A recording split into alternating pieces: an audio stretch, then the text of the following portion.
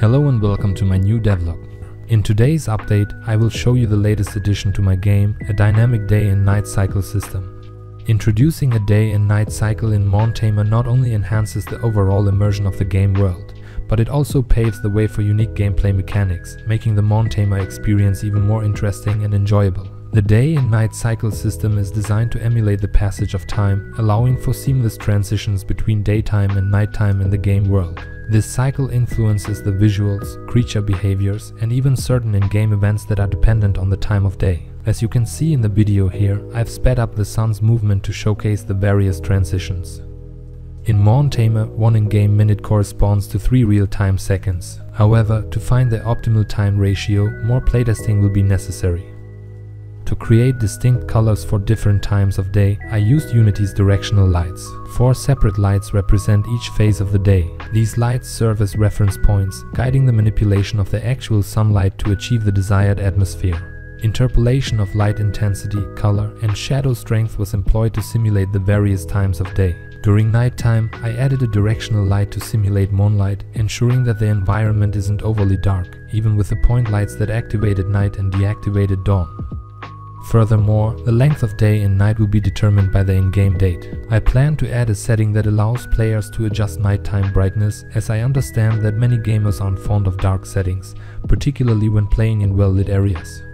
In addition to the dynamic lighting, I've implemented sun movement, as evidenced by the shifting shadows in the game.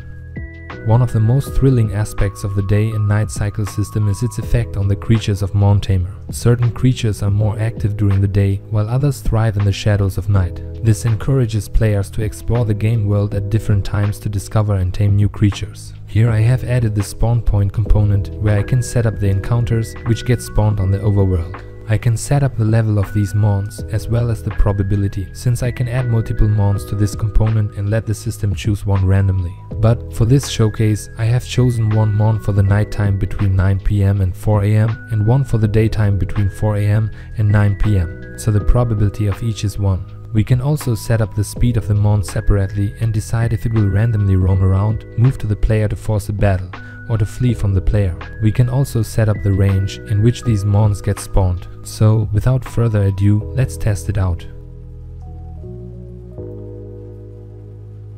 Since it is 8 AM in the morning, a wolfie will be spawned as we have set up previously. And here, since it is 0:17 AM at night, a crappie gets spawned. The result is exactly as we have set up in the spawn point component earlier. In addition to the spawn times for the mons, the newly added time system allows me to integrate time-specific events and quests that are accessible only during certain times. This will give players a sense of urgency and excitement as they race against the clock to complete challenges and unravel secrets. I am really proud of the day and night cycle system, but I know there's always room for improvement. So I am happy for any feedback and improvement suggestions. Or maybe you have some crazy ideas how I could use this day and night cycle system. Feel free to let me know about it. So don't hesitate and feel free to comment what you think of the new system. Also, please don't forget to subscribe and wishlist MonTamer on Steam. See you in the next video.